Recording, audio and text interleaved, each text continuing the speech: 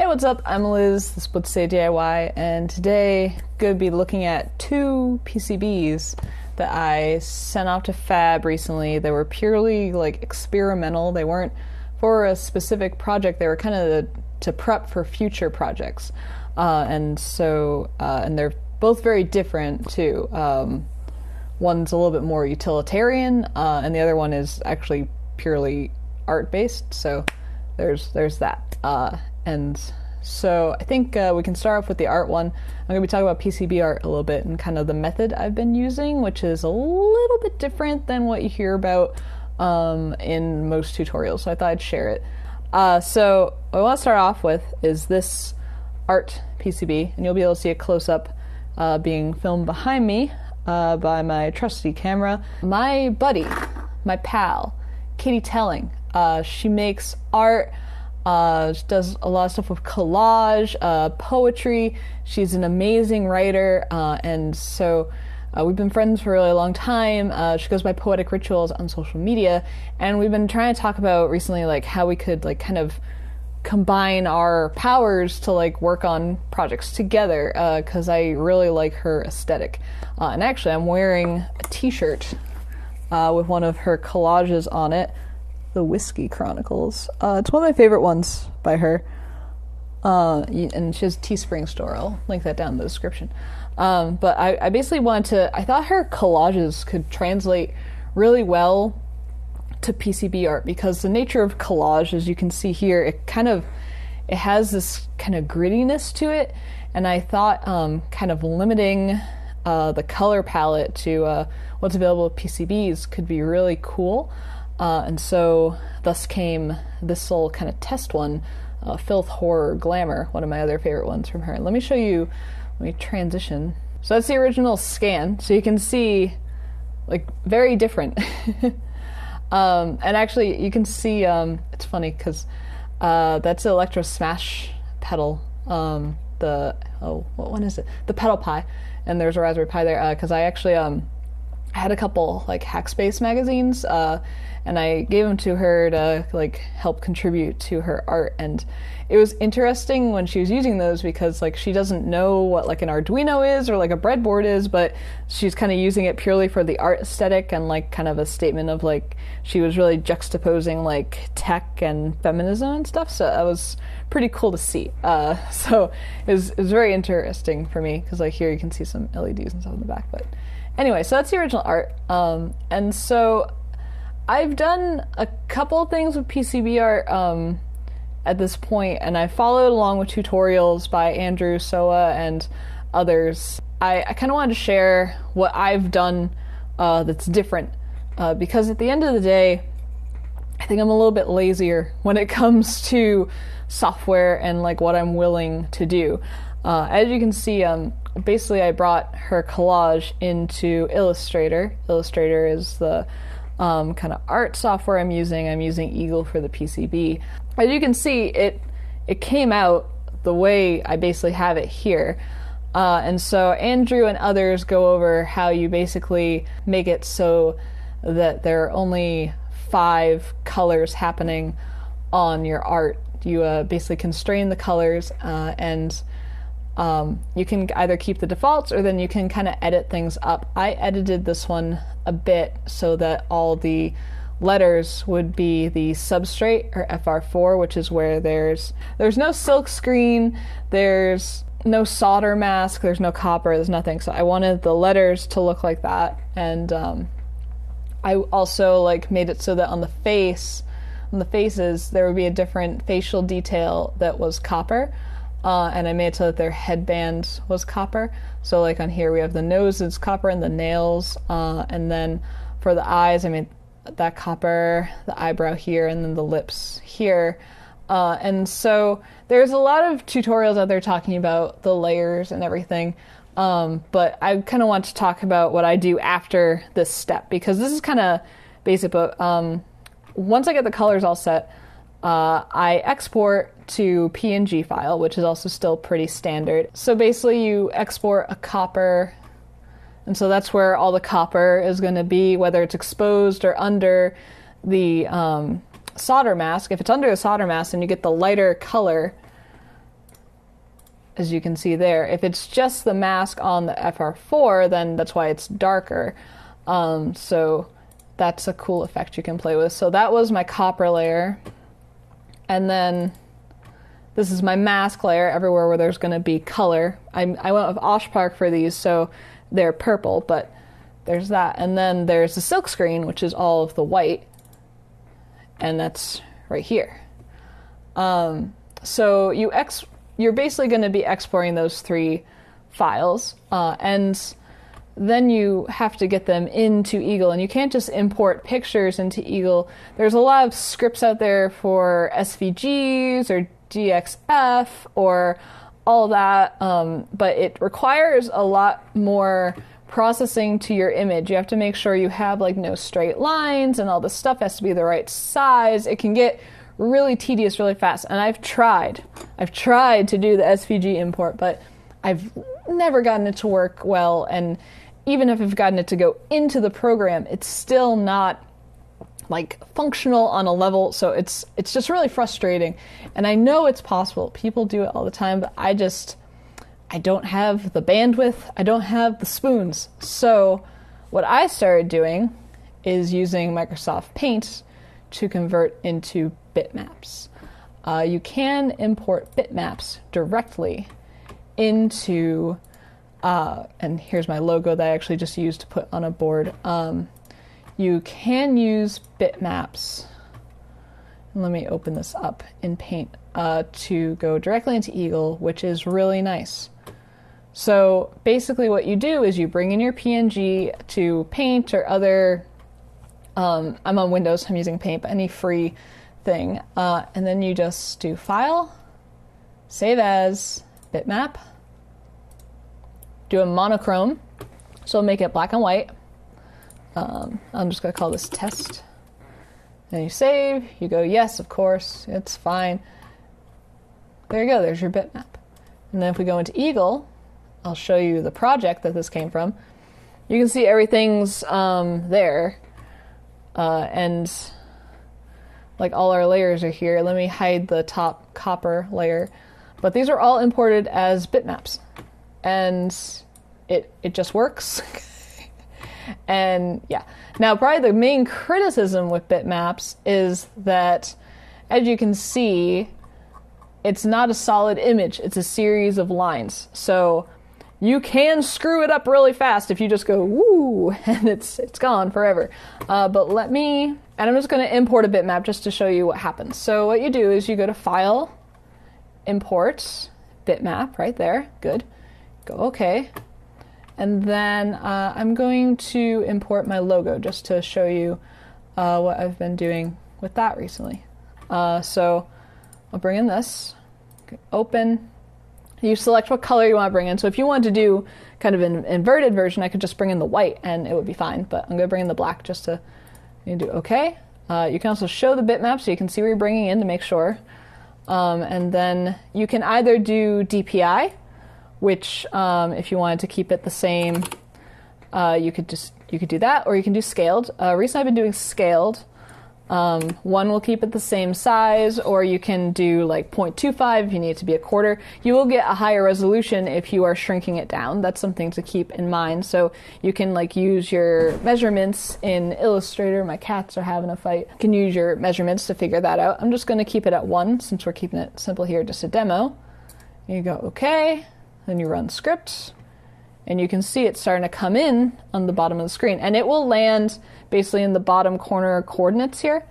And then because it's the only thing there, it grows up. But one thing I wanted to show you, and I'll just quickly go back. You can choose which layer it imports to. So by default, it's going to go 200, which is kind of the spare bitmap layer. I tend to do that in general. But you can also set it to the target layer. So like when I was importing on Filth, Horror, Glamour, I knew what layer I wanted each thing to go onto, so I could just send it there and it would be fine. So that's pretty cool. But if you aren't sure what layer, or you think you're going to want to move it around, like this logo, I'd want to maybe move it around on the board so that it would fit. What you can do is you just use the grouping, and you highlight And I like to hide my other layers when I'm doing this so that I can just like mindlessly highlight it. And then you just click on the move, and then you right click, move group, and now I'm moving it, and I can put it anywhere I want. So as long as you group it, it's fine. It's something to just keep in mind. So yeah, so it's still on layer 200 though. So once I get to where I want it to go, you can change layers of things pretty easily of Eagle with just this little wrench change thing. And then you do layer, and then let's say I wanted it to be this nice exposed copper, I could just click top layer, press OK, and then you right click on your group, change group, and there you go. So that's how I've been doing PCB art with Illustrator and Eagle. Those are just the tools I'm using right now, and it's worked out.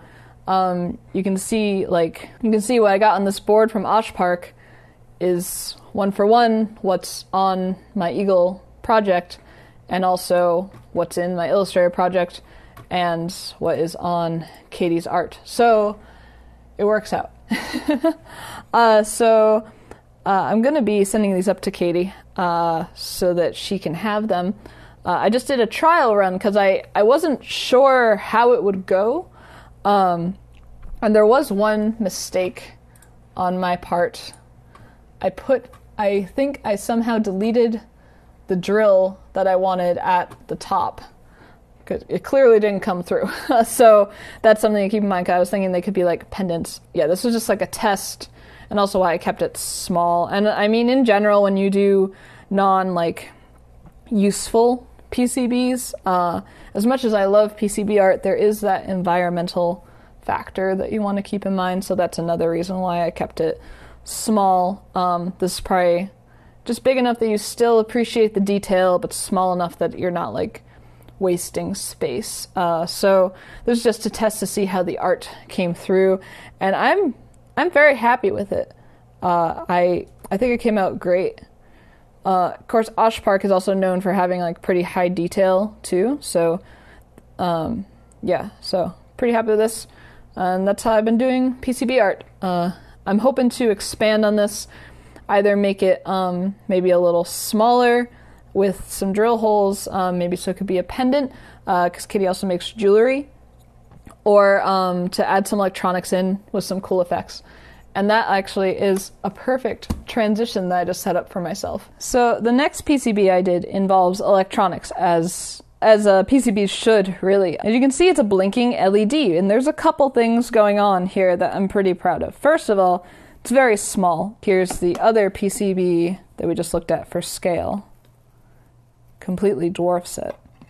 And that's already pretty small. Actually, I can use a Lego minifig. Here's Sally Ride in Lego form. It's very small. So I'm pretty proud of that. Definitely the smallest PCB I've ever done. That's also functional.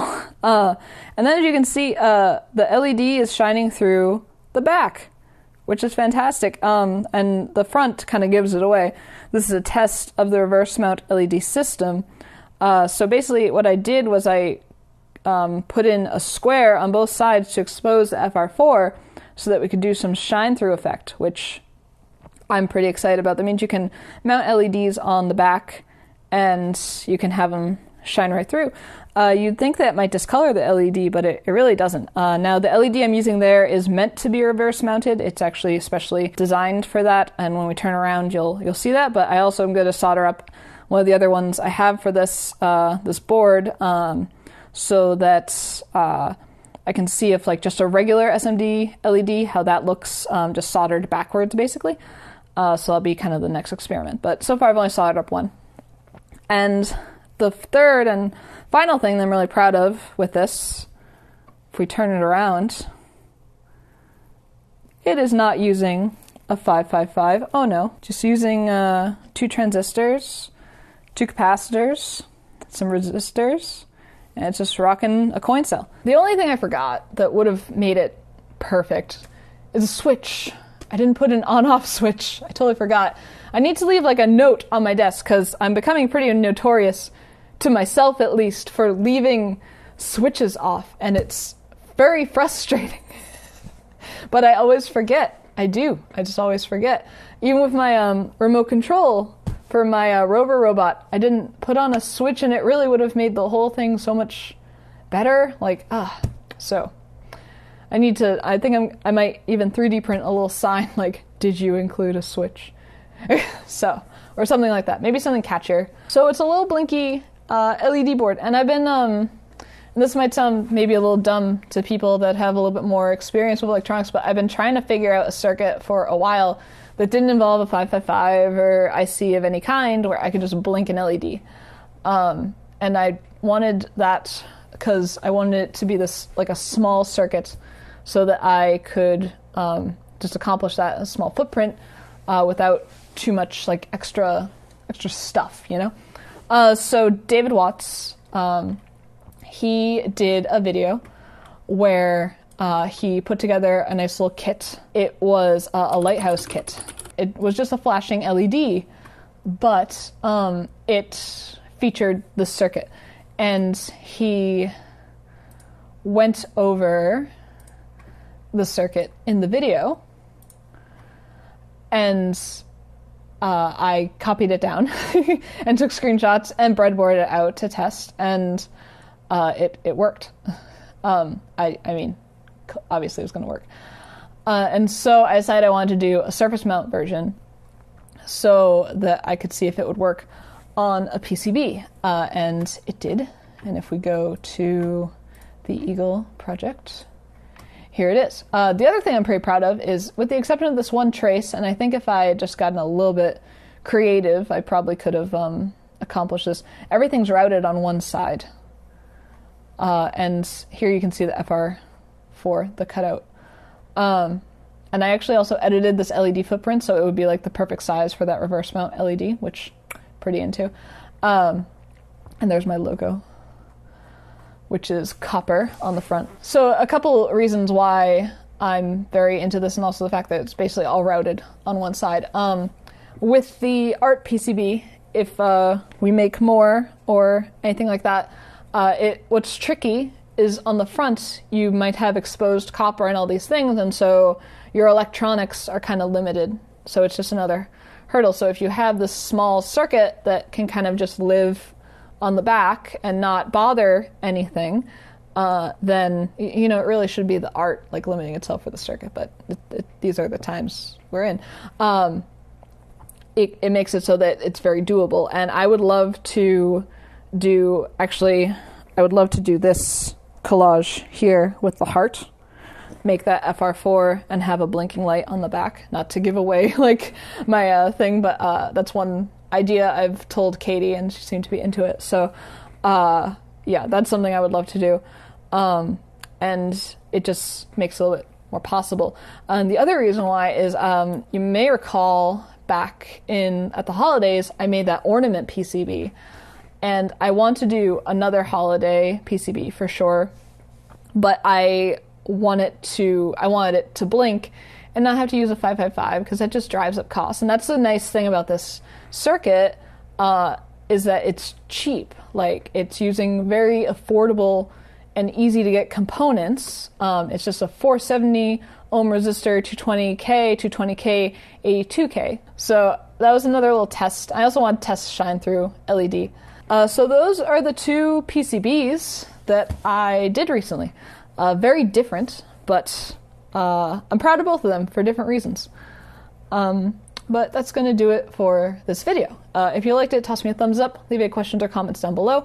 I'm going to leave links to Katie Telling's stuff down in the description. She's Poetic Rituals on social media. She's very active on Instagram, Twitter. She has a Teespring shop where you can get t-shirts of her art and also stickers, if that's more your speed. She's one of my best friends, and she's making cool art. And I'm hoping to do a couple more projects with her and hopefully maybe get these out there for people. So yeah, thank you for watching. Consider subscribing more content like this. Have a good one, and I'll see you real soon.